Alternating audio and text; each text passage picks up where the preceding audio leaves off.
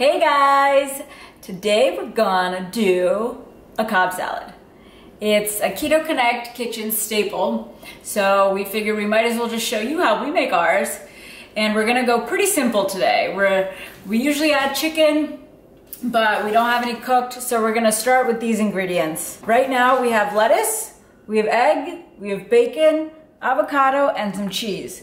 You can even do some vegetarian chicken, which I tend to do.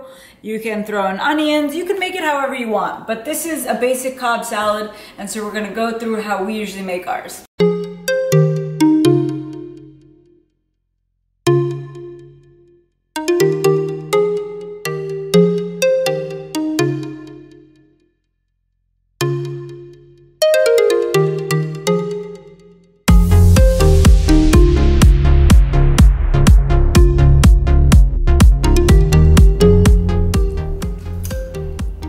Simple steps and these simple ingredients, you can also make food that is food photography worthy.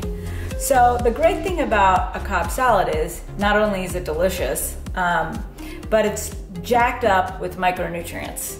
And when you're on a keto diet, sometimes it's tough to get those micronutrients. So with a Cobb salad, not only are you getting that, but you're also getting your macronutrients at the perfect level in terms of protein, in terms of fat, and in terms of pretty low carb.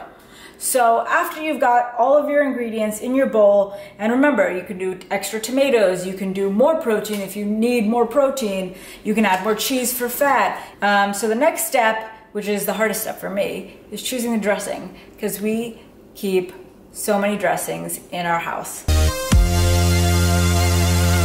So if I'm being completely honest with you guys, I wouldn't even look at this half of the side, because this is Matt's go-to. He doesn't really touch on the dressings as much as he does just the apple cider vinegar with the olive oil or the avocado oil. And to be honest again, I've tried both of these and they seem very similar in taste. If you're wondering what avocado oil tastes like, it doesn't taste anything like avocados. So for me, these are the three big guns.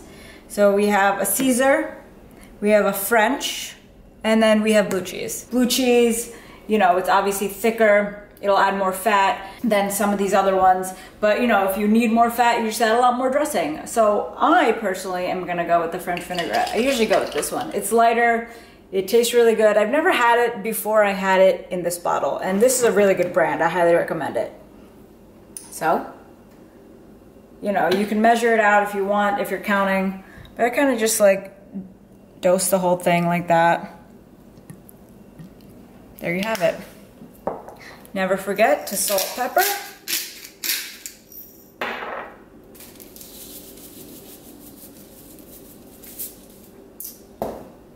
And I'm off to eat dinner.